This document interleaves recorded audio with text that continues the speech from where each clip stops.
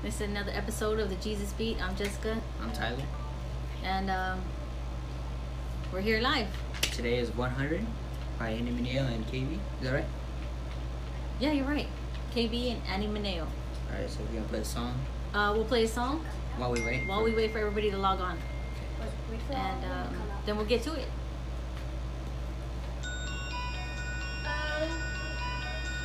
Say I won't. Why y'all scared to be different? Say I won't. Why y'all scared to be different? Say I won't. We them outsiders, that's just how we live it. Say I won't. And I bet I will. You can say I won't. I might do it just to show you. Whoa. I might do it just to show you. I might do it just to show you. Why y'all scared to be different? We be like la la la.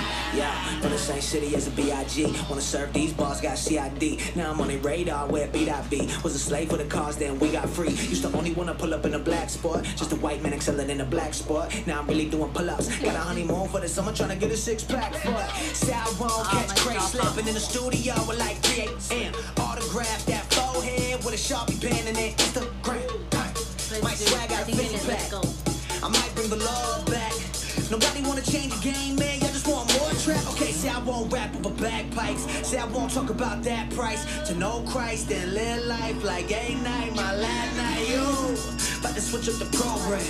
I rock name brand, I rock no brand. My whole life go pro cam. Not rap like I had no fans. No, they say you know, I say Vito. They need a Vito and El Pacino. Those are my people. Also, I'm rocking the speedo. This that casino. You bet your revenue. Thinking you'll stop me, no, never not letting you. You must be high on that medical. Thinking I won't, better know that I bet I do, y'all. Kill 'em. Ooh. Say I won't. Why y'all scared to be different? Say I won't. Why y'all scared to be different? Say I won't. We them outsiders, that's just how we live it. Say I won't. And I bet I will. You can say I won't. I might do it just to show you. Whoa, I might do it just to show you. I might do it just to show you. We be like la la la. Yeah, say I won't sell my shoes and take my kids to Chuck E. Cheese with the money. Say I won't bring my own bottle of Pellegrino to the movies with me. Say I won't. Look, I'm from an era of fast living and mass terror. Boys covered in cover girls like mascara. I don't need to keep a gun in a mask ever. I still make them put their hands up. Ask Derek. My road manager damage all of you amateurs sneaking up on a tour bus with a demo to handle us. When I was younger, I just wanted a chain. Now a chain of events has afforded to change. Yeah. See, I've been a rebel since back in the day. I don't follow the people. I follow the leader through valleys, the shadows of death, and I'm fearing no evil. So say I won't do it. Say I won't turn the music up and get to it. Won't come down H-Town all the way to Daytime in an old school drop top Buick. And I'm getting maybe 8 or 9 miles to the gallon. Still feeling like a stallion. I got Andy riding shotgun with 30 gold chains on. Talking about he Italian. Say I won't go drop a double album and rap double time on all dubstep. And got no producers, just me rocking over beatboxing by Dougie Fresh. Say I won't. Say I won't. Why y'all scared to be different? Say I won't. Why y'all scared to be different? Say I won't. We them outsiders, that's just how we live it. Say I won't. And I bet I will. You can say I won't. Why y'all scared to be different? I might do it just to show you. Whoa, I might do it just to show you. I might do it just to show you. Why y'all scared? We be like la la la. What's that like? That's a good 4 minutes. We're ready? I think we're ready. Yeah. All right, today's the Jesus Beat is oh, by the way, we're doing this without our mic this time, so if it sounds good, let us know, and we'll just continue like that instead of having all the mess with the wires and stuff. So it sounds good. That's good. Okay, so the Jesus Beat, we're doing 100. It's KB featuring Annie Mineo, and we got a little Annie Mineo when we first played too, using that one. And yeah, that's our thing today. And at the end, if God willing, if there's time, I know we can make time, but I don't want to bore you guys to death or anything. But you know, to me, it's not boring. We will share some things about giving, some scriptures about that and some teachings about giving. So I think it's really good to. It's something that was put on my heart to add to that too. So we'll start out with we'll play the song first. Yeah. We'll go over the lyrics. With Bible next to Bible. Bible next to lyrics, and then we'll get into the giving towards the end of that. So that's what we have up for today. You ready? Yeah. So we'll listen to KB 100 featuring Andy Mineo. No, we are prepared. Are you ready? Prepare. Huh? Prepare everything.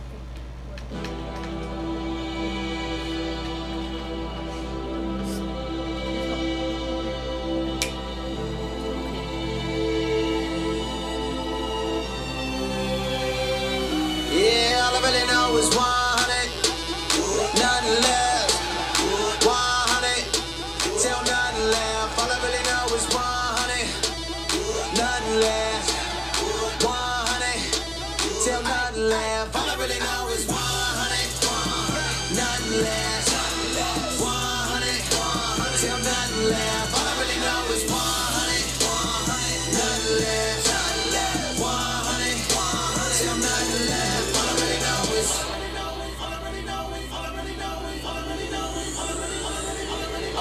Straight to the set, got me feeling like Jackie Robinson. Rocking the 42 in my Dodger fit. Gripping the arm that was just like my pitch. Crowd the opposite, saying that I should quit, but I don't do all of it. You can hate, but you can't hurt me. You can hate, but you can't hurt me. My worth is safe, I can leave this earth today. Gassed up on grace, they gon' Circle K. I don't want no new Bugatti. With me in Denver County, Liberia, I'm serious. Mosquito net in my Bible, on concrete bed, I'm still smiling. Ain't eating much when I'm smiling. I'd rather be in the jungle than the will of God than anywhere else outside it. For I'm body. I'm in this life, but my hope ain't in this life. A good career, book for years, a book and peers, a good look. Just won't suffice, but homie, my life is hidden in Christ. My life is hidden in Christ. Give me 99 problems plus one Godhead. The result is. All I really know is 100, nothing left. 100, till nothing left. All I really know is 100, nothing left. 100, till nothing left. All I really know is 100, nothing left. 100, till nothing left. All I really know is 100, nothing left. 100, till nothing left. All I really know is our God's never failing. Ain't nothing you can tell him. Yes, he's the generous type, but you face him, you will take that L in. No, our God won't fail us. We know from where our help comes. So I put my life at stake, though it might be blood. I want that well done 100. If we flipping burgers, if we flipping houses, when I bank accounts don't mean nothing. And if we paid a lot, or if we paid a bit, we gon' be going in, cause he's coming. We tryna be the best that we can be and rest so that the world can see that he's done it. No matter who cuts the check, so what we working at, man, we work for him and we love it. All I really know is 100, nothing left. 100, till nothing left. All I really know is 100, nothing left. 100, till nothing left. All I really know is. Yeah, all I really know is 100, nothing left. All I really know is 100, till nothing left. All I really know is.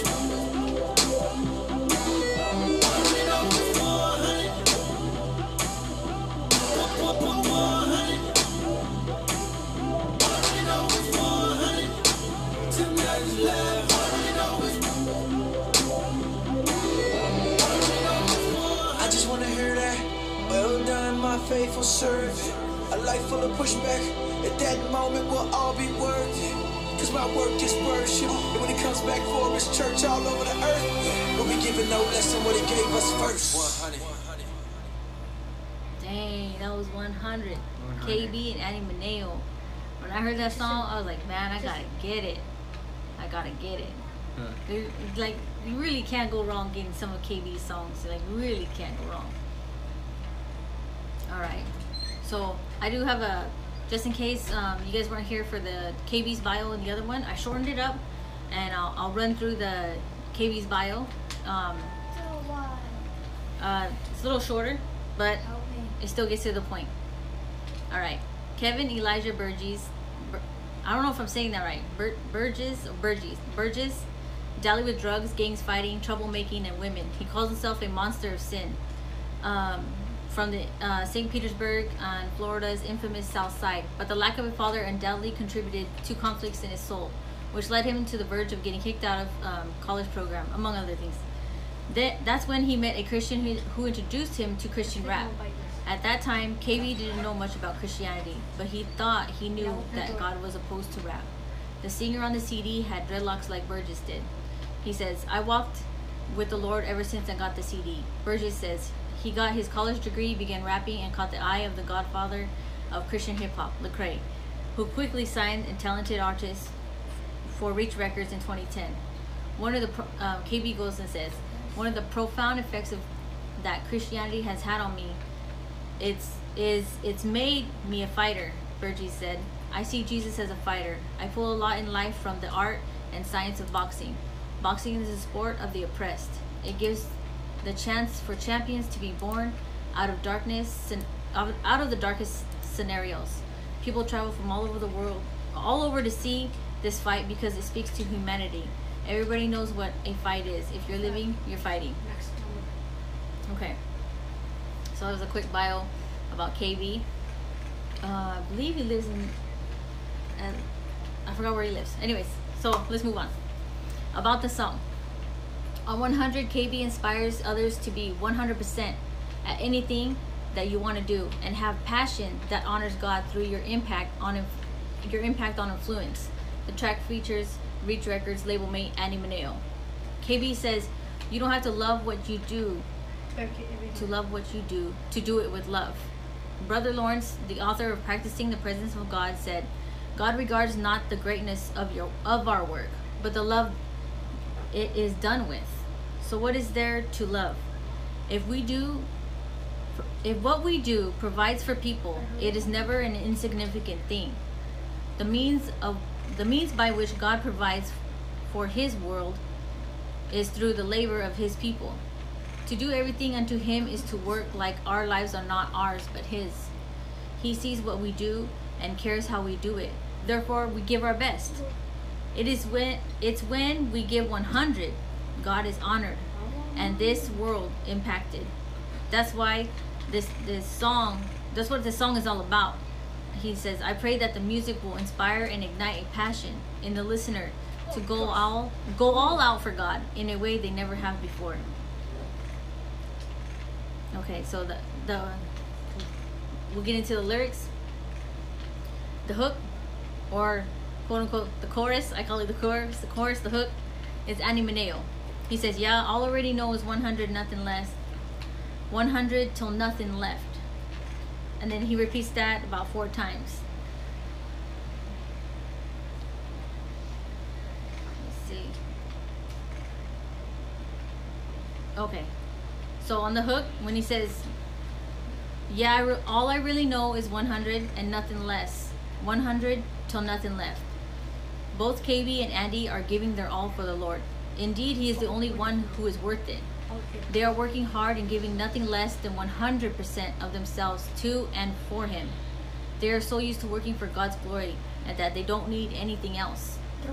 And that coincides with Colossians 3:23.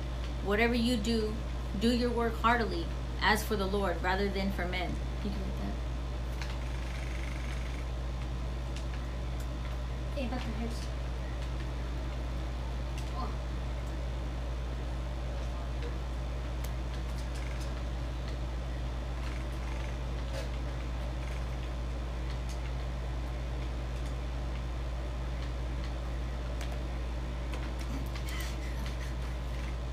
Computers, they're not perfect. 3:23. Colossians 3 and 23. That was whatever you do your work heartily, as for the Lord rather than for men. We'll get into that too. There's some lines where we talk about. It says I'm spelling it wrong. What kind of weapon? The knife. It's fine. Press enter. What's your other weapon? Still pistol. Gosh. 2 S's? Is it? Yeah, you're right. All right, the first verse is KB. Actually, he's got the other verse. Andy Mineo has the hook. Don't go in there. Stay out of there. Okay, first verse KB, he says, he's a K to the second letter, meaning like KB. He said, Okay. I be feeling like Jackie Robinson rocking the 42 in my Dodger fit, gripping the arm that was just took by a pitch. Crowd the opposite, saying that I should quit, but I done through all of it. Okay, this is a reference. Yeah, I got the info for you. Okay, so he's referring to Jackie Robinson. He's number 42 on the Dodgers. He's the first African American Major League Baseball player, being integrated into baseball at a time of extreme racism. He was often hit by pitches to send a message that he didn't belong there, and was a victim of crowd's hate speech. In the first 8 seasons, Don't revive me. let's see. In the first 8 seasons, Robinson led the National League in getting hit by pitches once. Hold on. Robinson led the National League in getting hit by pitches once, was second 4 times, and third twice. In fact, in 1951, 3 of 4 most often hit National League players were black. Jackie was hit by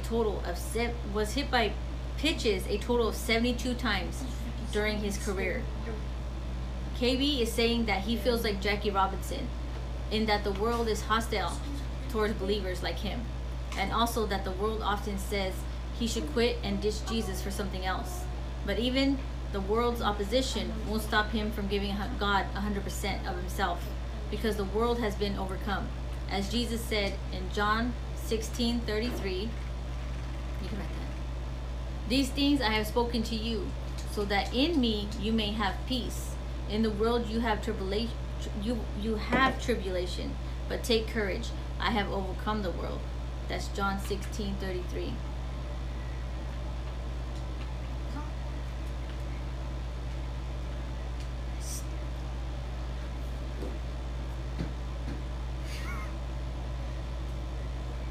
Alright, so we got Pastor Jackie Robinson. Crowd did the opposite, saying that I should quit, but I done through all of it. He says, you can hate, but you can't hurt me. You can hate, but you can't hurt me. In this song, it's clear that KB and Andy are 100% sold out to doing the will of God.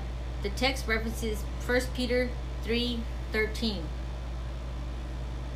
Oh, you got that already? Yeah. 1 Peter? Oh, which reads, now who is there to harm you? Now who is there to harm you if you are zealous for what is good? It says you can hate, but you can't hurt me. Okay? He goes, and my worth is safe, and I can leave this earth today. Gassed up on grace, how they gonna Circle K? Okay, if you guys don't know, Circle K is a gas station. There's not a lot of them around anymore. Okay. KB is gassed. Okay. Whoa, calm down. Alright. And my worth is safe, and I can leave this world today. Gassed up on grace, how they gonna Circle K? Okay, KB is gassed and ecstatic. His salvation is secure through grace. Like a helium gas balloon, this grace gas wrapper will float and leave this earth at some point, so others can encircle and surround him, but they can't hold him back. He's also saying he's full of grace, meaning gassed up, and says, how they gonna Circle K, which is a gas station company. He is full of grace, gassed up. How they gonna Circle K? I mean, how they gonna get around him when he's got so much grace inside him? You know. So it's excellent wordplay. I mean, it's really cool. Okay. He said, I don't want no new Bugatti, meaning like expensive cars. Put me in Nimba County, Liberia. I'm serious. Okay, here he's talking about KB's bringing attention to the missionary work he's been doing in Liberia. He's really living out what he proclaims in his raps, and may God continue to bless and work through his ministry. Let's see. Put me in Nimba County, Liberia. I'm serious. Mosquito net in my Bible, meaning that's all he had. The mosquito net in his Bible.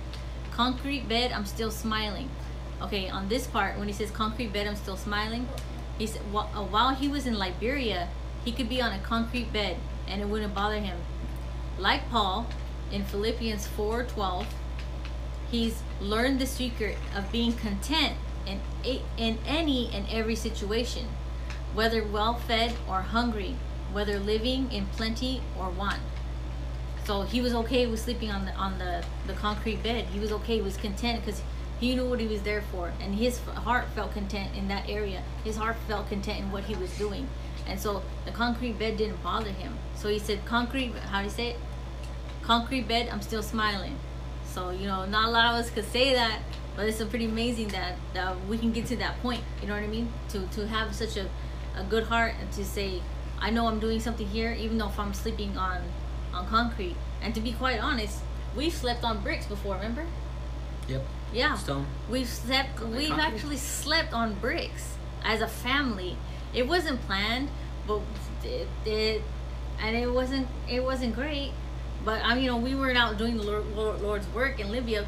But I was saying, we've experienced sleeping on bricks. It's not fun. But you know, if you got your heart into it and you're doing something and you know it's for the Lord and your heart's fully into it and you're not doing it because somebody else told you to, the pain or whatever you feel during the night when you're sleeping on that kind of stuff kind of just goes away. You know what I mean? You see the bigger picture, and you know, hey, concrete bed, man. Bricks. We've slept on bricks before. I am not kidding you. You know, maybe next time if we sleep on bricks, we're doing the Lord's work. This is better be that than He'd give us peace while we're sleeping. You know, it is not fun. Okay, but you know, my heart can change. Maybe sleeping on bricks would be okay if I was helping, you know, something, or you know, doing something. Maybe I was doing the Lord's work at that time, but I just didn't see it. Who knows? You know what I mean? I don't know. So we'll see. You know. But he was still smiling. That's what matters. Okay. Ain't eating much, but I'm still smiling. I'd rather be in the jungle and in the will of God than anywhere else outside it. Now this always sticks out to me when I listen to it. He says, I'd rather be in the jungle and in the will of God than anywhere else outside it. So if I had a chance to be outside the will of God, but yet in a palace or a mansion or the Hamptons, I'd still rather be in the jungle, barefoot, hungry, as long as I'm in the will of God. You know what I mean? Because we want to be in the will of God, because God's going to lead us to every good thing. You know, we're all going to go through things and stuff like that, but we want to be in the will of God in everything that we do. You know what I mean? Just keep walking that path and keep walking that direction, you know? Even if it's in the jungle, as long as it's in the will of God. You know what I mean? Then anywhere else outside it, he says, boy, I'm about it. Meaning I'm about it. I'm in this life, but hope ain't in this life. So where's the hope? He says in 1 Corinthians 15:19. Okay, if we have hoped in Christ in this life only, we are all men most to be pitied. So what KB is saying is he hopes in eternity that the afterlife that he will spend with Jesus. So he's saying my hope ain't in this life. Our hope is in Christ, and that's what he's getting here. But my hope ain't in this life. My hope is in Christ. A good career, book for years. I booked them peers. A good look just won't suffice. But homie, my life is hidden in Christ. My life is hidden in Christ.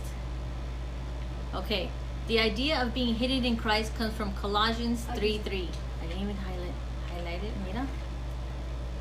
That says, for you died, and your life is now hidden in Christ, in God. What this means is that we belong to Christ, and being inside of him is our security. Nothing can pluck us up from his hand, which is John 10:28.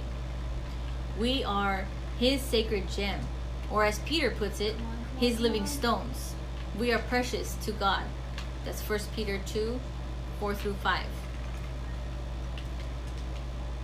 And by KB saying that he is implying that Christ God will protect him and keep him, for his life is precious to God based on what Christ did on the cross.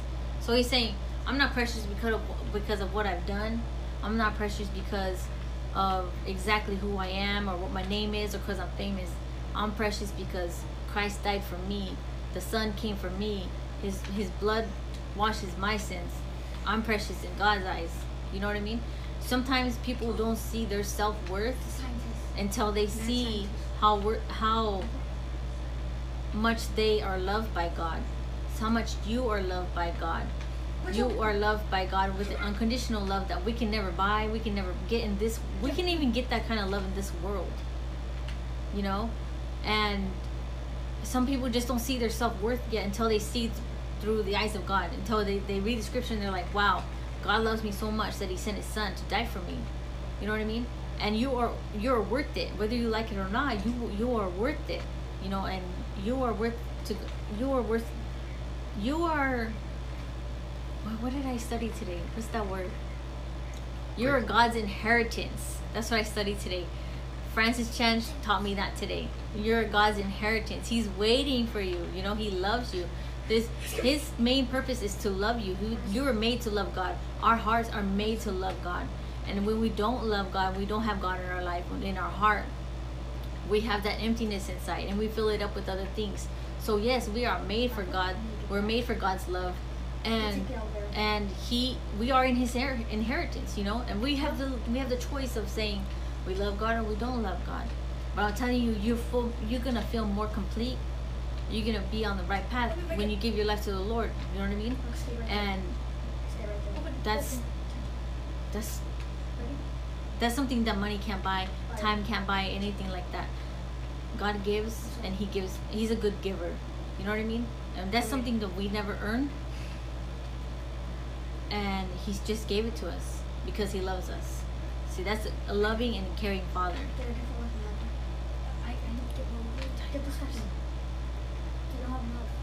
Let's see. All right. Where we at? Okay. He says, "But homie, my life is hidden in Christ. My life is hidden in Christ. My life is hidden in Christ. Give me 99 problems plus one Godhead. The result is," and he goes, 100. Okay, so give me 99 problems and one Godhead. This is a play on the words from Jay-Z's 99 problem song. Here, instead of looking at all his individual 99 problems, he simply just says that his God is bigger and better than his 99% problems, present problems. And if he gives it to God, it's all good. So instead of sitting there saying, I got 99 problems and something ain't one, he says, I got 99 problems present, give me one Godhead, and I ain't got none. You know what I mean? So he's flipping the wordplay right there. Okay, so we get into the hookah game, which is Annie Mineo. He says, yeah, I already know. All I really know is 100, nothing less. 100 till nothing left, meaning like till death. You know, and that's a lot. You know what I mean? You gotta mean it. You gotta say it. You gotta mean it from the heart. You know what I mean? Okay. Verse 2 is KB. He says, okay, our God's never failing. Okay, so our God's never failing. So our God never fails. Our God never fails. He's perfect and he'll never make us mistake. So believe that. Y'all need to be quiet. For reals. You hear me? Be quiet. Shh. Okay. Our God never fails. He's perfect and he'll never make a mistake. Believe that. Okay, in Lamentations 3:22, because of the Lord's great love, we are not consumed, for his compassions never fail. So our God never fails us. In Joshua 21:45, it says, not one of all the Lord's good promises to Israel failed. Every one was fulfilled. So God never breaks his promises. Remember that? We said that a couple times in the past episodes. God doesn't break promises, but he breaks chains. Jesus is a chain breaker. Okay? So God never breaks promises. Never failing. Alright. So there's ain't nothing, he goes on to say, ain't nothing you can't tell him. There's nothing you can't tell God that he don't already know. Because he's in and of everything in this world. Like he is, how do you say it? Omniscient. He knows everything. Okay? Since God is omniscient, meaning he's everywhere and everywhere at the same time, hearing everything, seeing everything, there's nothing you can tell him that he doesn't already know. Likewise, you won't be able to pull any excuses or lies, as he sees right through them. It reminds me of when God humbled Job, when Job tried to question God. And after spending 2 chapters questioning Job and showing his own lack of knowledge in comparison to God, look at what is written. Okay, this is Job 40, 1-5. Then the Lord said to Job, do you still want to argue with the Almighty? You're God's critic, but do you have the answers? Then Job responds to the Lord. Job replied to the Lord, I am nothing. How could I ever find the answers? I will cover my mouth with my hand. I have said too much already. I have nothing more to say. So there ain't nothing you can't tell him, because he's everywhere and everything. He's in everything. He's in everything. He can hear everything, and he's everywhere at every time. So he's around all the time and hears everything all the time. So there's nothing that we can come to God with that he doesn't know already. You know what I mean? So that should make you feel a little bit more comfortable knowing that when it comes to confessing your sins and talking about things that you need to talk about with God, that he knows, he's seen it, you know. But you confessing it and talking about him and talking with God about your problems or about different aspects in your life or what's going on or things that worry you, that's your relationship. You know, you have that free range relationship of communication because of what Jesus Christ has done for you. You know what I mean? And we wouldn't have that one-on-one without having the advocate. We wouldn't have that be able to talk to God without Jesus. Jesus is our mediator. He's our advocate. He's the one that's in between. That because of what Jesus came and done, you know, crucified, went to the tomb, rose on the 3rd day, sits at the right hand of the Father. Because of everything he done in the physical realm and the spiritual realm, we are able to talk to God and communicate through the Lord. You know what I mean? So it's only because of Jesus that we're able to even pray and that our prayers are being heard, because of what Jesus has done. But God sent Jesus. You see what I'm saying? But there had to be justice for the sins, you know, Adam and Eve, indwelling sin, things like that, okay? What I'm saying is that we have that one-on-one communication now where we know that we are heard because of what Jesus has done for us. So he's our mediator, he's our advocate, okay? So we're not heard because of anything, we're not heard by God because of anything that we've done or accomplished or achieved. We're heard by God, our prayers are heard by God because of what Jesus has done for us. And he goes on our behalf and says, these are their prayers, you know? And it's like sweet smelling incense to him. So we have that privilege to pray. And I encourage you guys to pray about anything, and give thanks and give praise to God for each and everything that you want to. The Bible says to rejoice in him always. So rejoice in the Lord in your good times, rejoice in the Lord in your bad times, rejoice in the Lord in the hard times, rejoice in the Lord in the times that you have to persevere, and just keep going forward, you know. And I just want to thank the Lord that we have that communication with God, that we're able to just get on our knees and say, you know, Lord, help me with this or that, and bring our cares and our burdens to him. And that's what's good, that he's there and he's listening. There's nothing that he hasn't seen or not heard that's not going to be new to him. So we come with him with our prayers, with our burdens, with our worries and stuff like that. So there ain't nothing you can't tell him. Okay. Yeah, he goes, yeah, he's that generous type. But you face him, you will take that L in. Okay. This is what's happening right here. It's wordplay again, okay? Yes, he's God. That the generous, degenerous, making a little stab at Ellen, I guess, type. But you face him, you will take that L in, meaning the loss. But it sounds like Ellen DeGeneres. Yeah, he's God, the generous, degenerous type. But you face him, you will take that L in. Do you hear it? Do you hear the Ellen DeGeneres? Okay, get it? God is merciful and loving, but at the same time, he is all powerful, and he does control whether or not you go to heaven or hell. The Lord don't play no games. Okay. No, our God won't fail us. That's the next line. Then David said to his son Solomon.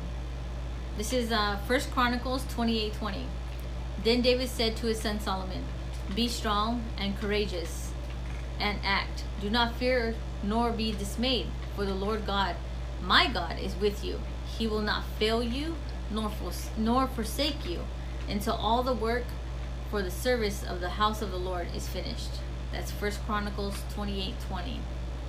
So no, our God won't fail us. We know from where our help comes. We know from where our help comes, he says. This is from Psalms 121:1. It says, I will lift up my eyes to the mountains. From where shall my help come? My help comes from the Lord, who made heaven and earth. And that speaks your help. You can say, oh yeah, you know, so-and-so helps me, or yeah, the governor was helping me with something. But man, my help comes from the Lord, the one who made heaven and earth. To be in that just that mind frame, just that well, you know, you got your help here, your help there, and that's great, you know. But my help comes from the Lord, the one who made heaven and earth. Now to actually say that to someone, to actually like say it wholeheartedly, believing it when it comes out of your mouth, it's so, I can't even think of the word. It's so profound, you know. There's so much faith, and there's so much like the gospel wrapped into that. My help comes from the Lord, who made heaven and earth. It's like, oh, okay, you have your help and I have my help, but just know that my help comes from the Lord, who's the maker of heaven and earth. You know, that's wow. Not to be boastful, but it's amazing. You know what I mean? To know that we have a helper, you know, who made heaven and earth and all the galaxies. You know what I mean? It's amazing. I just can't even. It's you know, we ask for help for a lot of things. You know, here and there, for hey, help me take out the trash, or hey, you know, hey, help me take this mattress out of my house, you know, with your truck or whatever. But for someone to say, I will lift up my eyes to the mountains. From where shall my help come? My help comes from the Lord, who made heaven and earth. You're putting your faith in action, you know? You don't see it, but you know it's going to happen. You know that you have help from somewhere, and that's from the Lord. See? Walk by faith, not by sight. All right. So I put my life at stake. Though it may be blood, I want that well done. Stake. Okay, some more wordplay, okay? So I put my life at stake. He writes S-T-A-K-E. But it could mean S-T-E-A-K, like the meat steak. Though it might be blood, I want that well done.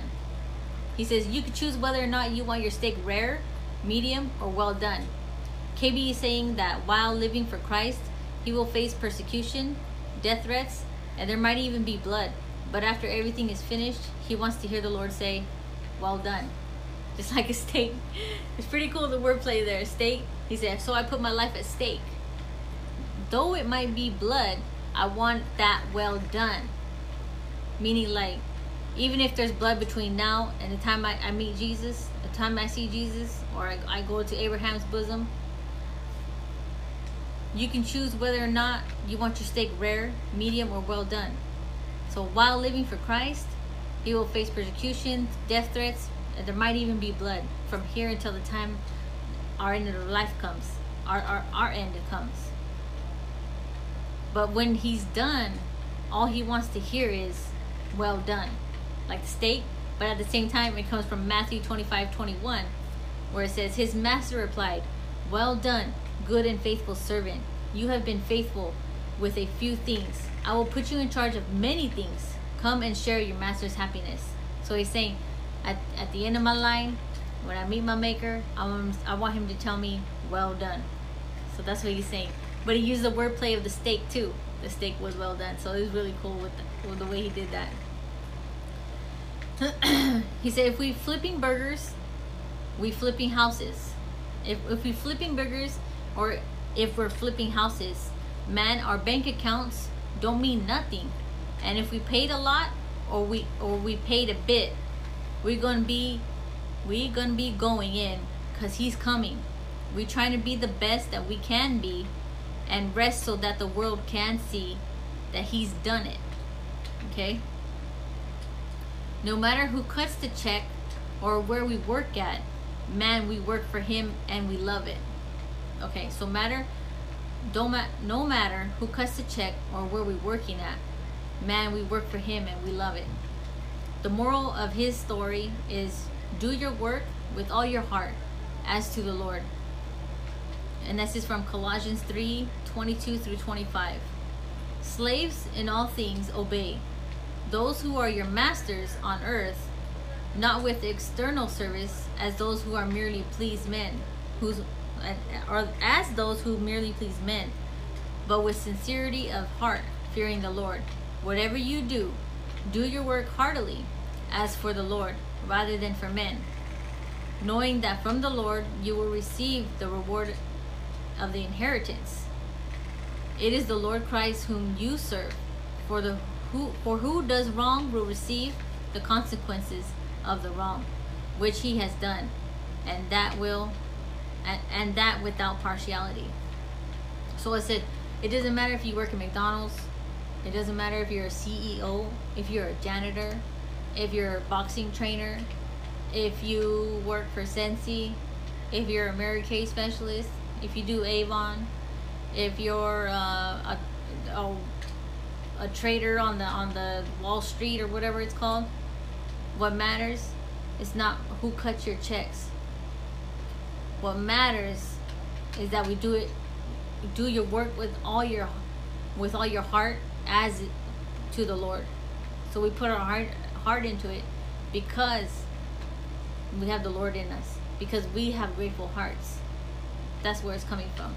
So it don't matter who cuts your checks. Don't let anybody put you down about where you work or where you get your money from, as long as you're not killing people or anything like that, or selling drugs, But as far as working, it don't matter who cuts your checks. You work for the Lord. Plain and simple. And then it goes into the hook with Annie Mineo. He still says, yeah, all I really know is 100, nothing less. And this I really like that they say it like that. They don't know 50, 60%, they don't know 80%. He says, all I really know is 100 and nothing less. 100 till nothing left. He didn't give no room for you to say, oh, I'm gonna be half-assed, I'm gonna give it 50, I'm gonna give it 80 today, I ain't gonna give my all. Well, then you ain't realize that you just don't work for McDonald's. You work for the Lord too. You know what I mean? Or you work for PDC, or you work for the city. You know what I mean? You don't just work for those places, you work for the Lord too. Wherever you work right now, or if you stay home, wherever you're working right now, God has put you there so that you could be a witness to the other people there. You know what I mean? We all have our own walk. We all have our own trials. We all have our own specialty in who we can talk to and who we can reach. You know what I mean? We all earn the respect of someone's ear. We all can't earn the same respect of someone's ear of someone else, but God will put people in our lives who we're gonna influence, but not in a bad way, but influence them to see God, to see Jesus. You know what I mean? To be that light. And we're gonna be put in those situations, and most of the time you're put at your job for a reason, to be that light, to be the person who's the light in the cave. So the cave's all dark and then just only one light. If you have a match in a cave, a very dark cave, and you light one match, that match can be seen throughout the whole cave because it's the one light in the darkness. And what I'm saying is that we don't just work for ourselves. We don't just work for our families. We work for the Lord also. So we give 100 in everything because we know that God is not only watching us, but He's everywhere and anywhere. So we give it 100 because, first of all, we gotta be thankful we have a job. We gotta be thankful we're alive, that every breath in our lung is a gift from God. As long as I'm breathing, He's having mercy on me. You know what I mean? And we're put in certain situations. We're put in different environments. We're all put in different environments to bring the gospel, to reflect God's love, you know. And that's our walk. Everybody has our own walk. We all have our own walk, and you know, thank the Lord for that. That we're all special in our own way, and God made us to be like that. But all I already know is 100, nothing less. You know, he's saying, I don't know nothing less than 100. I can't give 80. I don't know what 80 is. I don't know what 50 is. All I really know is 100. And if you say that enough, you start giving 100 all the time. You know, if you start, what we're going to talk about in a little bit, you're going to say, you know what? All I really know is 100 too. I'm going to give my 100. No matter what. Don't matter who cuts a check. Give my 100. Because I'm not just working for myself. I'm working for the Lord too. Because the Lord gave me this job. The Lord gave me my bread. So I'm going to work for the Lord. You know what I mean? Don't matter who cut the checks. Okay? In the outro, which is KB also, he says, I just want to hear that. Well done, my faithful servant. He's paraphrasing Matthew 25:21 again. He's saying that like Jesus told his disciples at the end of his life, well done, my faithful servant, that when he arrives at heaven, that Jesus would look at him and like he was an apostle of his. So he wants him to say, with welcome arms, say, well done, my faithful servant.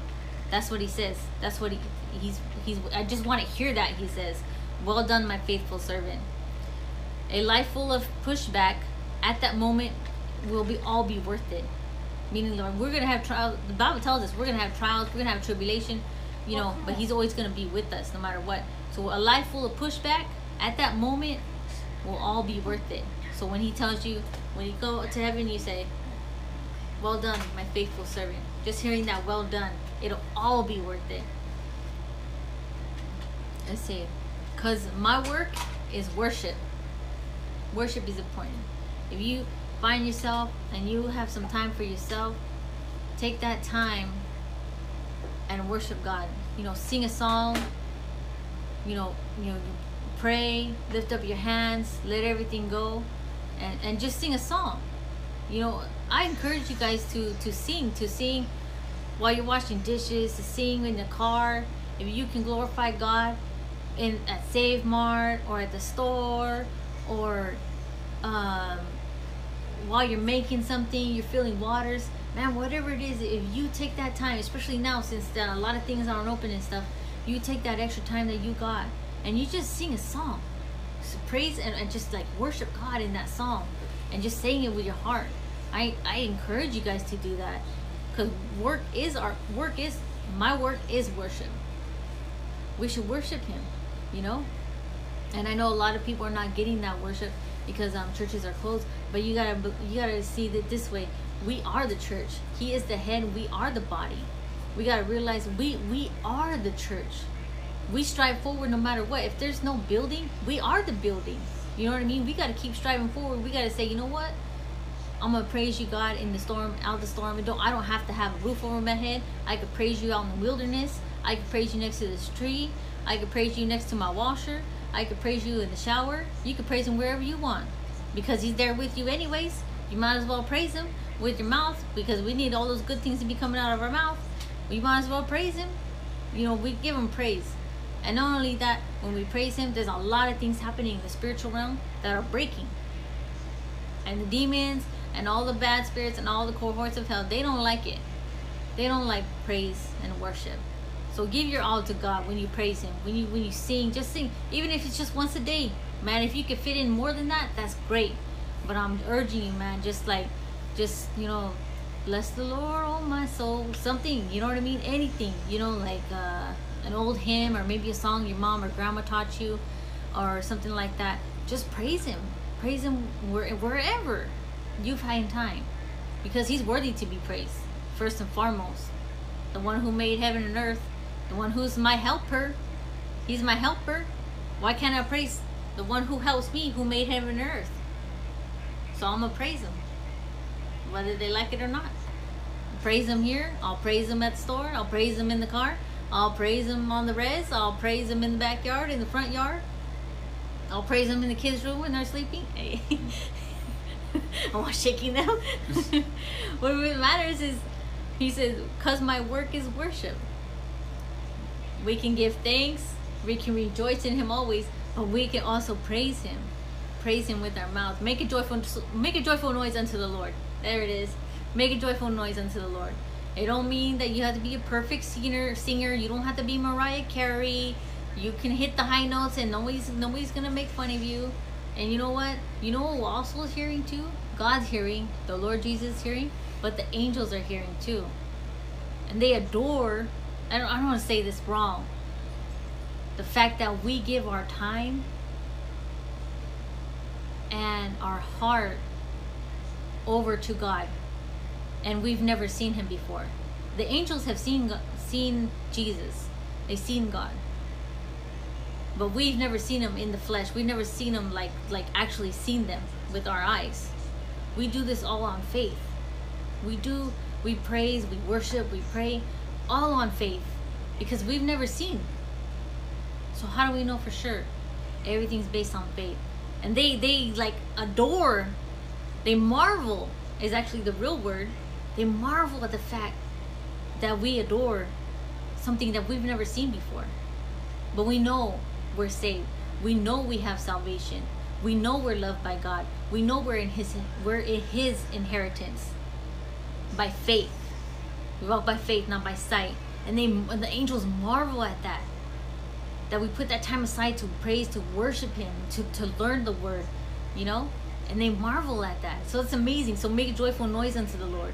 Worship him. If you make time to do it, whenever you can. I just want to encourage you guys that today. Okay. And when he comes back for his church all over the earth, we'll be given no less than when he gave us first. 100. Before Adam sinned, earth was perfect because God created it. Then he and Eve disobeyed God, obviously, and the earth became sinful. Eventually, after Jesus comes back, his second coming, there will be a new heaven and new earth. In Revelation 21:1, it says, "And I saw a new heaven and a new earth, for the first heaven and the first earth were passed away, and there was no more sea." So the earth will be perfect again, and it will be as it was in the first, when it was first given to us. But this time it'll stay that way. Let's see, 7:53. Okay, so I got a little extra for you guys today. The Bible has so many numerous scriptures about giving, and I felt that giving and talking about giving your 100 and giving in general kind of coincide with each other. And so I want to speak on giving, about us giving our 100 and why we give our 100. So speaking on giving our 100 to the Lord, and what we do is all for his glory. So remember when we said, don't matter who cut the checks, we work for him. What we do is all for the glory of the Lord. Okay. So why do we give as Christians? I mean, why not give 50? Why not even maybe 80? You guys probably already know already because we touched on it already. Isn't 80 enough? Why not give 80, right? That's a pretty decent number. So why 100? What is the purpose of giving? It should be no surprise that the answer is simple and not complex. It's not complex all at the same time.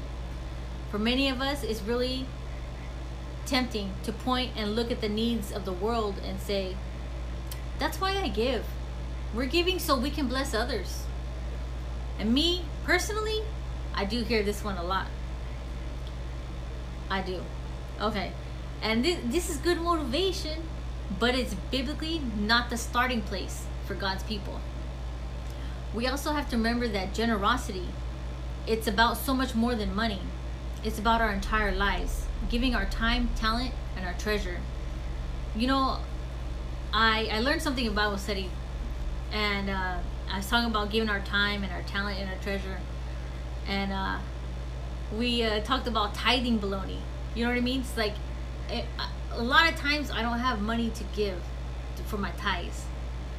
But my cousin showed me, Steve showed me that, you know, when I make food for people, or I sit down and listen to people, and I give them my time, or I give them food from my fridge that I made, that's tithing also. And I never seen it that way until he showed me. You know what I mean? And I thank the Lord for that, because I always thought it was about money. You know what I mean? Hey, if the Lord wants that, then hey, you know, what am I to do to go against that? You know what I'm saying? But it's not about that. And what I've researched and what I've read is that it's more than about money. You know, because God sees our heart. You know, it's about our entire lives, giving our time, our talent, and our treasure. So if I'm talented at making sandwiches for Bible study, and I don't ask anything for return, and I'm just compelled to bring something, that's on me. You know what I mean? If I do it out of my own heart, you know what I mean? And maybe that's like a tithe. Maybe it is. You know, I'm giving to the Lord. You know what I mean? I don't want to do it because I want people to say, "Oh, you're such a nice person." No, I just want to do it just because I want to do it, because you know I have a grateful heart. You know what I mean? And especially if I have extra and I see, I'm gonna give, because I know the Lord will provide on my end too. You know what I mean? And I'm not asking for blessings. The blessings come when the blessings come. We don't ask, we don't say, "Oh, I'm doing this, let the Lord bless me," because that's not biblical. We do it because we have a grateful heart. Okay? We don't ask for anything else in return. Okay? So giving our time, talent, and treasure, and your baloney. Just kidding. So we tell our tithing baloney, you know what I mean? But it can be your food too. You pay for the food, right? So it can be your food too. You tithe it to people, meaning like you're giving, you know, but you give from your heart. It always has to be the heart. You can't give from compellment. Like you can't give because you feel bad, or you see somebody else giving something and you're like, "Oh, well, I should do it too," because the Lord knows that's not from your heart. It's not right. So, and if that's the case, our giving has to be motivated by something far greater. So what does the Bible say about why we give? Acts 2 helps us understand our primary motivation. Here Luke describes the believers as having, this is Acts 2, 44 through 47. All things in common. So the believers have all things in common, and they were selling their possessions and belongings and distributing their proceeds to all as any had need. And day by day attending the temple together and breaking bread in their homes, they received their food and glad and generous hearts, praising God and having favor with all the people. And the Lord added to their number day by day those who were being saved. Okay, that's incredible, right? So strong was the bond between the early Christians that they had great desire to meet one another's needs. So if I need something, let's say I need a tent, and Tyler's next door, and I said, "Hey, do you have a tent?" And he's like, yeah, here, yeah, go ahead and take it. Like, no hesitation. You know what? Just keep it. You know? That's how it was back then. You know what? You need beans? I have beans. You know what? Take the crock pot too. Just take the crock pot with the beans. Take the whole thing, the whole shebang. You can have it. Nothing was off limits. Homes and lives were open despite what some who perhaps hold a more creative view of possessions might suggest. Meaning, like, some people view possessions as a sinful thing. Not just, there's a line drawn somewhere. You know what I mean? So that's another thing. But personal property was not seen as wicked or sinful in the early church. Indeed, even during this time, many believers continued to own their own homes where they would meet. And that was in Acts 2, verse 46. Now in Acts 5:4, it indicates that Christians were under no obligation to relieve themselves of all their earthly possessions. So there was never any rules say, "Oh, if you want to follow God, you have to give up everything and give everything you have to the poor." There's no rules, there's no regulations, there's no scripture for that. Okay? They were under no obligation to relieve themselves of their earthly possessions. Okay? So what compelled them to give this way? What compelled them to say, "You know what? I don't want none of this. I don't need it." It's not so much I don't want it. It's much, I feel like I don't need this anymore. I'm going to give to people who do need it. Okay? So what compelled them? This was motivated by the grace of God. It was spontaneous. It was a spontaneous response to God's lavish generosity toward them in not holding back the most precious treasure of all, free and unmerited salvation offered by the Father through Christ. What's fascinating is that this is the pattern throughout the whole Bible. God's grace motivates generosity in his people for the purpose of glorifying God. In the Old Testament, Genesis 14:19 through 20, Abraham gives Melchizedek a tithe, a tenth of his spoils. But there's no command to do so. It's motivated by Abram's love for God and his conviction that Melchizedek is God's special servant. Also in Exodus 25:2, there was plans made for the construction of the tabernacle. God says, "For every man whose heart moves him, you shall receive a contribution for me." Moses then tells the Israelites in Exodus 35:5 and then 36 and 5 through 7, "Take from among you a contribution to the Lord. Whoever is of generous heart, let him bring the Lord's contribution." When the people returned, they had to be restrained from giving, as what they offered was far beyond what's needed. Now, can you imagine? Someone says, "You need to stop giving. You need to just stop."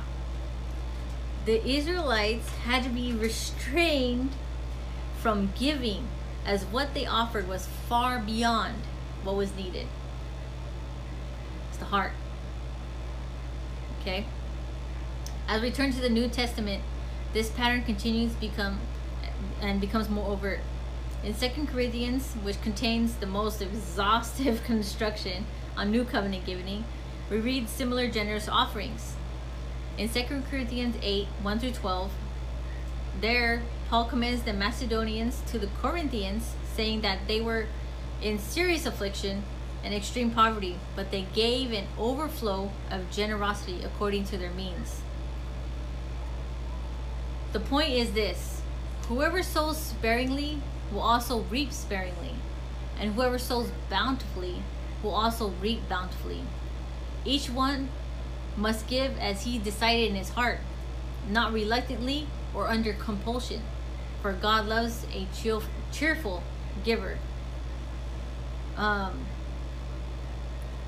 Continuing on, it says, this is 2 Corinthians 9:6 through 12. "You will be enriched in every way for all your generosity, which through us will produce thanksgiving to God. For the ministry of this service is not only supplying the needs of the saints, but is also overflowing in many thanksgiving to God." So when you give in generosity, it's also being thankful. It's in thanksgiving to what God has done for you. So Paul is laying out a number of straightforward principles that should guide how we give. Give generously, give cheerfully, give according to what you decided in your heart, and give thankfully. Giving out a sense of guilt or external pressure isn't generosity, it's extortion, and God will have none of it. Guilt doesn't glorify God. Paul says, in essence, all of our giving is to be from a generous heart, cheerfully offered. Guilt and obligation don't produce this kind of heart, but the Holy Spirit does. Grace produces grace from Jesus Christ, the love of the Father. Grace produces generosity, as men and women are reminded of the gospel, that Jesus, though he was rich, became poor on our behalf, lived a sinless life, died on the cross, offering up his life for ours, and rose again to give us the gift of a new life. That's the kind of attitude toward giving that glorifies God. That's the purpose to which we are called as cheerful givers, and truly, there is no better motivation. So why do we give 100? Because that's what God gave us. He gave us his 100. So we should give our 100 and know nothing less. All right? That's all I got for you guys today. I hope I read the word of God reached you guys. You know what? We didn't even pray before we started. I'm sorry. Heavenly Father, bless these words that went out today, Father. Bless everyone here, everyone that was a part of this, Father. I just bless, Father, in the name of Jesus, just bless them from the top of their head to the soles of their feet, Father.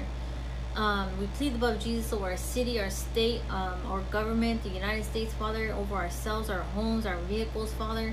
And if there's any ailments or pain or sickness in us, Father, we claim ourselves healed. By his stripe, we are healed, Father, in Jesus' mighty name. We claim it in the name of Jesus Christ. Anything that needs to be plucked up from the roots and cast into the sea, we pluck it up in Jesus' mighty name. We just thank you, praise you.